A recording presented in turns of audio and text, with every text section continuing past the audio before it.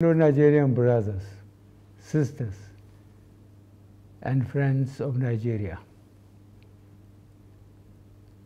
I address you today in my last assignment as a democratically elected president of our great and well-endowed nation, with a deep sense of gratitude to God, a great deal of appreciation to the Nigerian people, and a modest sense of fulfillment. Today, we mark and celebrate another peaceful transition of power from one elected government to another in our steady march to improve and sustain Nigeria's democracy. This year, we witnessed the most keenly contested presidential elections since the First Republic, and this demonstrates that our democracy is getting better and more entrenched with each election. We must, as a nation, improve and sustain gains we made in the electoral process on an incremental basis for Nigeria to take its rightful place among nations. Our democracy provides for, allows, and encourages seeking redress for perceived injustices, enabling some candidates and political parties that do not agree with the results to go to court. Irrespective of the outcome of the various cases, I urge all parties involved to accept the decision of our courts and join hands to build a better Nigeria.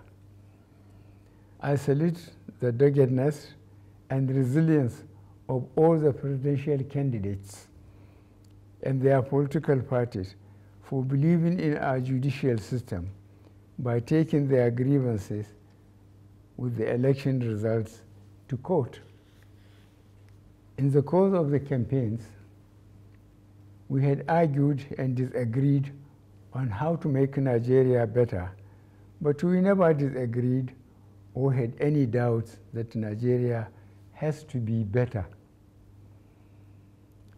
As your president, I call on all of us to bring to bear the strengths of our individualism, the power of our unity, the convictions of our beliefs, to make Nigeria work better and together with one spirit and one purpose.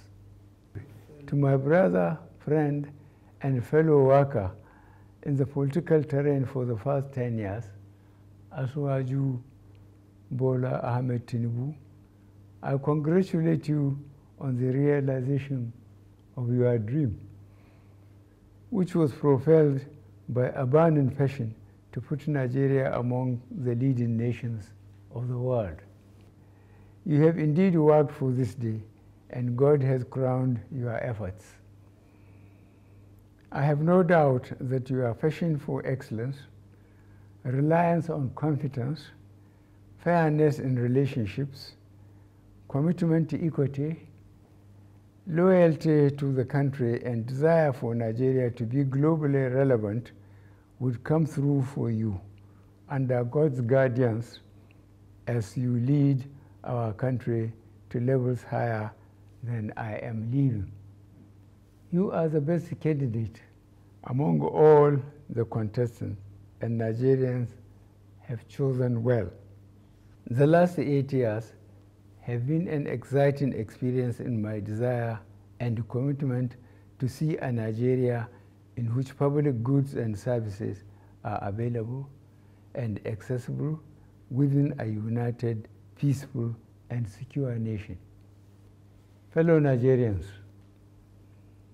on the strength of your overwhelming support for me and my political party, I started this journey with a great deal of promise and expectation from you.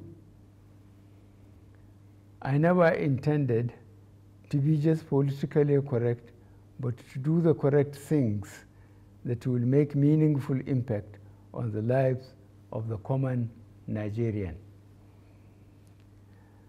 This high expectation was not misplaced because, like the ordinary Nigerian, I had grown tired of watching the country progressively moving away from the path of correctness. To ensure that our democracy remains resilient and our elected representatives remain accountable to the people, I am leaving behind an electoral process which guarantees that votes count, results are credible, elections are fair and transparent, and the influence of money in politics reduced to the barest minimum, and Nigerians can elect leaders of their choice. We are already seeing the outcome of this process, as it provided an even playing field where persons without any political godfather or access to money defeated other well-resourced candidates. The Nigerian economy has become more resilient due to the various strategies put in place to ensure that our economy remain afloat during cases of global economic downturns. You would all recall the supply chain disruptions and economic downturn that the world witnessed between 2020 and 2022 as a result of the COVID-19 pandemic. The depthness of our response to the pandemic still remains a global best practice. Furthermore, we increase the ability of the poor and rural Nigerians to earn a living, provide more food for millions in our villages, and give our women opportunities to earn a living. Young men and women in urban centers were also supported to put their skills into productive use. Our administration also provided an enabling environment for the private sector to engage in businesses for which their return on investment is guaranteed. The private sector proved a strong partner in our drive to build a resilient and sustainable economy, as evidenced by the growing number of turnkey projects in various sectors of the economy. In the course of revamping the economy, we made some difficult choices, most of which yielded the desired results. Some of the measures led to temporary pain and suffering, for which I sincerely apologize to my fellow countrymen, but the measures were taken for the overall good of the country. Mindful of the need to ensure adequate infrastructure to drive economic growth, we completed age-long projects and processes, notably among which are the Petroleum Industry Act, completion of some power projects, completion of Second Niger Bridge, and various important roads linking cities and states. Our battle to ensure that all Nigerians live in a safe and secure environment have achieved considerable results. As I complete my term in office, we have been able to reduce the incidences of banditry, terrorism, armed robbery, and other criminal activities considerably. To sustain the gains made so far, I call on all Nigerians to be more vigilant and support the security agencies by ensuring that our values defined by being your brother's keeper govern our actions.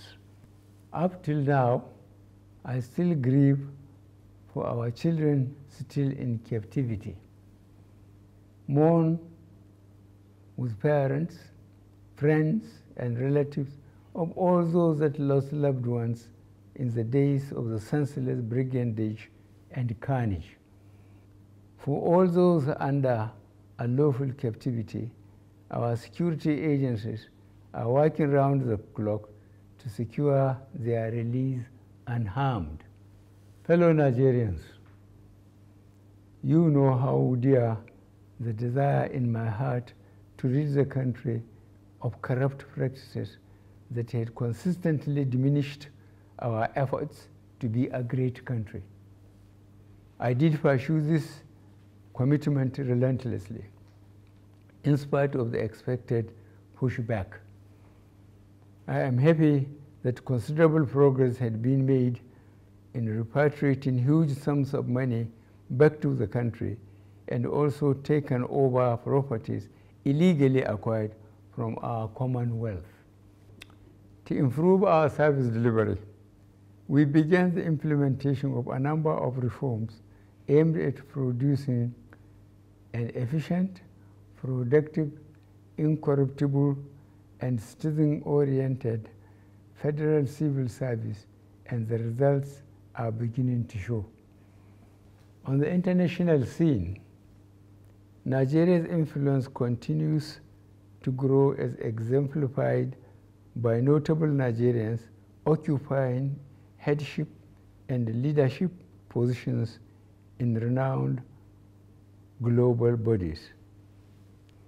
Our democracy is built on and continues to thrive on the principle of separation of powers. The leadership and members of the National Assembly deserve my appreciation for their patriotism, which did not detract from their roles as a check to the executive arm. I also want to use this opportunity to express my appreciation to a good number of Nigerians who provided their support and encouragement to help me navigate the exciting journey in moving Nigeria forward. I cannot and will not forget the millions who prayed for me during my illness in my first term of office. I am constantly praying for you and for Nigeria to thrive in peace. As I retire home to Daura, Katsina State,